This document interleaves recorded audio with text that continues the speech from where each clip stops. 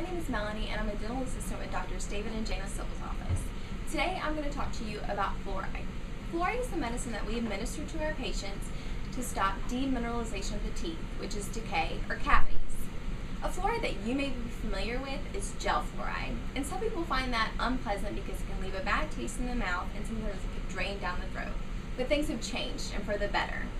A common fluoride that we administer here at the office is called APF fluoride, also known as foam fluoride, and that comes in many different great flavors such as strawberry, orange, or mint. And that is a foam that we put in a tray, and the trays are different sizes based on the size of the patient. So we load the foam into the trays and load the trays into the mouth for 60 seconds. Another type of fluoride that we use here at the office is called varnish fluoride.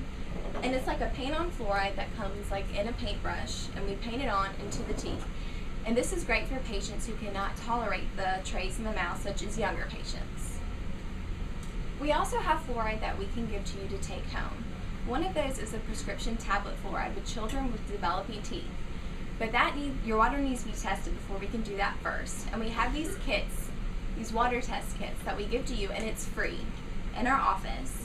And with that, you'll take this home and you'll give us a sample of our water, and we'll mail it off to the state laboratory, and they'll test it and let us know how much fluoride, if any, is in your water. And if there's none, we can prescribe to you the tablets. Another type of take-home fluoride that is prescribed to you is a gel or a rinse fluoride, and it's much stronger than the over-the-counter fluoride, and it tastes like that of mouthwash. For more information, visit online at www.drcivils.com.